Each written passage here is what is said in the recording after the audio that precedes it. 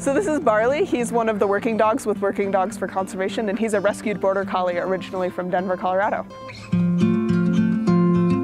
Dogs like Barley, Lily, Let's go find more.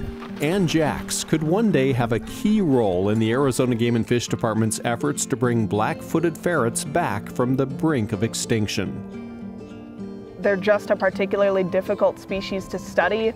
They're solitary, they're rare, they live underground. It's just really hard to figure out where they are and how they're doing, and hopefully dogs can help us with that. The dogs are being tested in the Aubrey Valley near Seligman, Arizona. This is where Game and Fish has been trying to establish a self-sustaining population of black-footed ferrets since 1996. It's a good spot because there's an abundance of prairie dogs, the ferrets' main source of food. Game and Fish routinely releases captive-born ferrets in the area to boost their numbers, and it does its best to closely monitor the population. That isn't easy because black-footed ferrets are nocturnal, so the best time to see them is at night. We're shining lights out the window or keeping our headlights on, and we're looking for eye shine. Volunteers help Game and Fish search for ferrets with spotlights.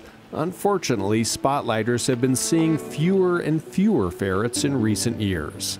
The frustrating part is not knowing what's going on. If we had a definitive answer, then we could probably solve the problem, but it's just the not knowing. We're doing more disease surveillance, trying to see if it might be disease. It might also be predators, or it could be that ferrets are moving into areas where they're simply harder to find. We're doing a lot more research now because our population's been steadily declining, and we're trying to figure out why. Recently released ferrets have been wearing radio collars so biologists can track their movements with telemetry. It's a great opportunity to test the dog's ferret-finding skills. Jax, this way. Come on. So we've got these detection dogs that are trained to sniff out the scent of black-footed ferrets. And then because the ferrets are radio collared, we can double check the dog's work. Let's go find more. This is still in research and development mode, so we're testing out how well the dogs do. Amy Hurt is a co-founder of Working Dogs for Conservation. And we're a nonprofit organization that works with conservation detection dogs around the world. We work on threatened and endangered species, invasive species, and law enforcement like wildlife crime, poachers, and that sort of thing. You ready to go, buddy? The ferret study is a collaboration with the Wildlife Ecology Institute, Come on, buddy. U.S. Fish and Wildlife Service, and Arizona Game and Fish. Good boy. Okay, we have a wind coming from the south, so I'm gonna walk my eastern edge up to the other end of my area and then work into the wind. Come on this way, Lil.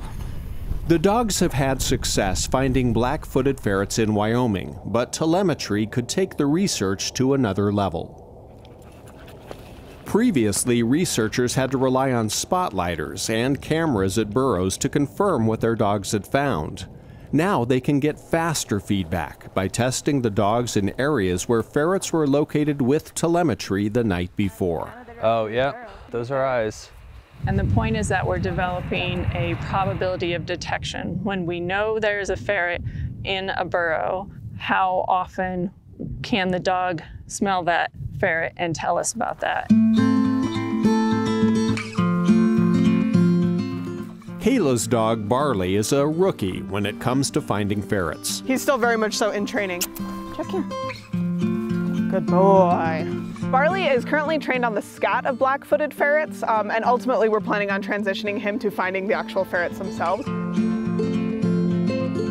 Did you get it? You did! Good job! When a dog is successful, it's rewarded with a toy and some playtime. We throw a pretty big party, really, especially for our rookie dogs because they really need a lot of encouragement. And yeah, his favorite thing in the world is a ball. So it's all a game to the dogs. They love the searching. Come on, Jax. Jax and his handler Lauren are searching a small 5-acre plot that was previously searched with telemetry. When Jax sits or lies down at a burrow, he's signaling that he senses a ferret. Lauren doesn't know if the telemetry team found one here until she checks her GPS. We can switch over to a different screen on our GPS, which shows a small radius around where the ferret is known to be. It turns out this is not a marked burrow, but Jax seems certain there's a ferret here, and he could be right. A different ferret might have moved in or left fresh scent here sometime during the night.